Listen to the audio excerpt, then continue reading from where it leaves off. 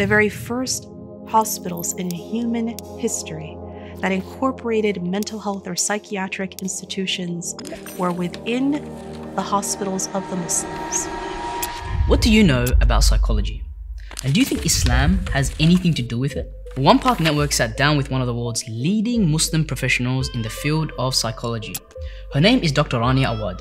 She's a clinical associate professor of psychiatry at Stanford University and is also the director of Stanford's new Muslim Mental Health and Islamic Psychology Lab. She's making breakthrough discoveries, unearthing the lost legacy of Islam, rewriting the history of psychology all together as we speak. Here's the story that you need to hear. When I first discovered Islamic psychology, I was looking through the books of the early great scholars who had written about psychology in search for what it is that they understood about mental illness. I was looking through the books of physicians, early Muslim physicians, to see what did they say. And I came across a book from the 9th century by Abu Zayd Al Blalkhi called Masalih al-Abdani wal-Anfus. Today, part of that book is translated, the second half, under the title Sustenance of the Soul. Al-Blalkhi is from the 9th century, and he took great lengths to write about physical medical illnesses and then also mental illnesses in the second half of his book. And as I was reading this book, I looked at the different chapters, and one of the chapters really caught my attention.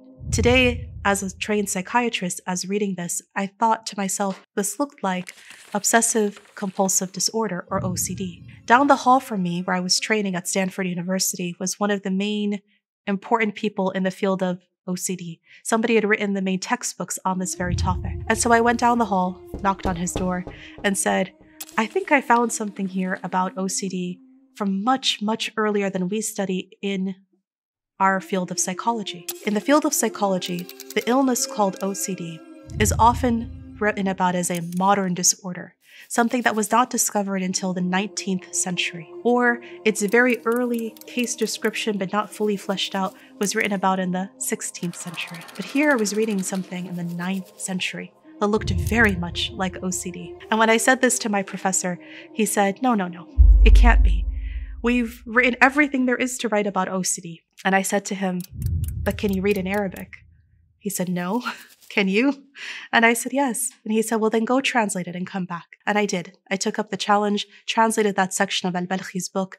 And something that was so interesting is as I was writing the different classification and diagnosis of that particular illness, it reminded me so much of the way it was written about in the DSM, which is the manual that psychiatrists or psychologists diagnose from. And I did a comparison between the DSM-5 and between Al-Blalkhi's criteria for obsessions. And side by side, you could see he got every single point correct. I took this back to our professor, and he was ecstatic, so happy. Not for the Muslim excitement of, wow, an early Muslim scholar to figure this out. In his case, for the scientific advancement of understanding the trans-historical benefit of knowing that this constellation of symptoms existed back much, much earlier than we expected. And he actually advised to publish this.